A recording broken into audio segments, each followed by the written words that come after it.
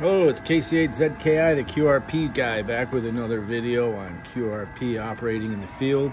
Today I'm testing out this Moonraker SPX-100 walkabout antenna. I have it connected to the back of the FT-818, and I have a 16-foot counterpoise laying there in the grass, a single wire connected with my Signalink to my laptop, and I just sent out 3 transmission CQs on 20 meters, and we're going to open up PSK Reporter here and see what it looks like.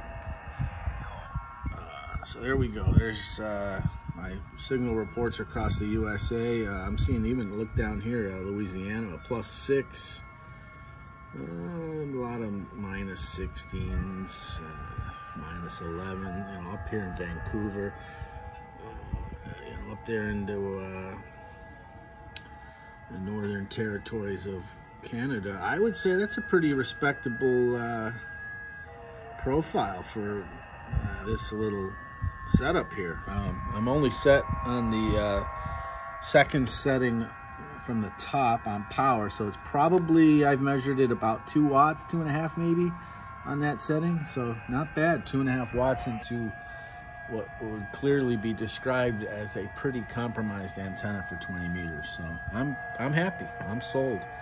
It does the job. Give it a thumbs up from KC8ZKI, the QRP guy. You guys take care. See you on the next one.